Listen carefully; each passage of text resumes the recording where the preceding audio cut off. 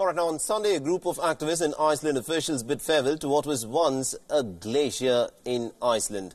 Now, climate change claimed its very first tangible victim, an iceberg in Iceland, the glacier called Okjokull, which translates as OK Glacier. Now, it was rising temperatures that resulted in the melting of the ice due to global warming that has claimed the life of this glacier. In 2014, glaciologists had stripped Okjokull of its glacier status. They had declared it as dead. Now, it's merely a block of ice on top of a volcano.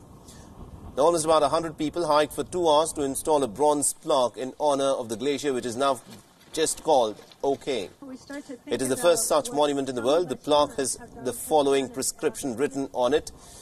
It is titled A Letter to the Future. In the next 200 years, all our glaciers are expected to follow the same path. And this monument is to acknowledge that we know what is happening and we also know what needs to be done. But only you, our future generations, will know whether we do it. Sometimes they can be so grand and they may not come true.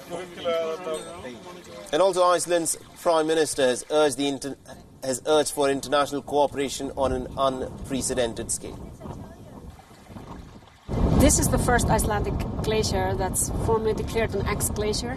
But if the predictions of the scientists, if we see them happening, we will see other glaciers disappear in the next decades and centuries, which is obviously a very big thing for our landscape, nature, ecosystem, but also for our energy system, because we produce renewable energies from the glacial rivers.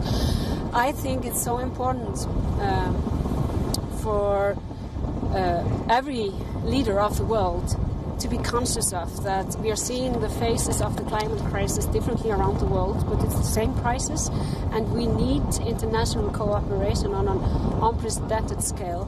We really need to rethink the way we are working to meet this challenge. Also, activists want a global climate emergency to be declared. They hope that this loss will at least now be an eye-opener for the world. They also say that it is up to humans to collectively respond to this rapid loss of glaciers.